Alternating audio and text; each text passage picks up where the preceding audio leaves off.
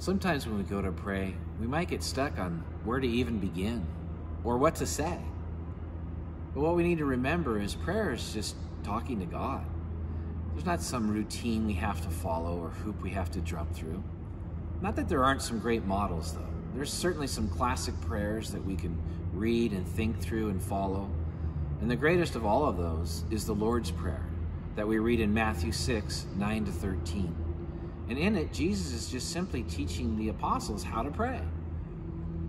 And it's not that when we read through the Lord's Prayer or say the Lord's Prayer that we're just trying to recite something, but we're thinking about the different parts of that prayer. I mean, it begins simply with "Our Father who art in heaven." And we can just stop right there and just think about that as our prayer.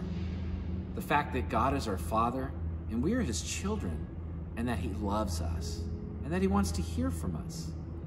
I don't know if you're a parent or not, but if you are, you know, often what you just like most is to hear from your kids, to hear what's on their heart, to know what they're celebrating, to know what's discouraging them, just to know what they're going through. And God is no different. As our Father, He just wants to hear from us.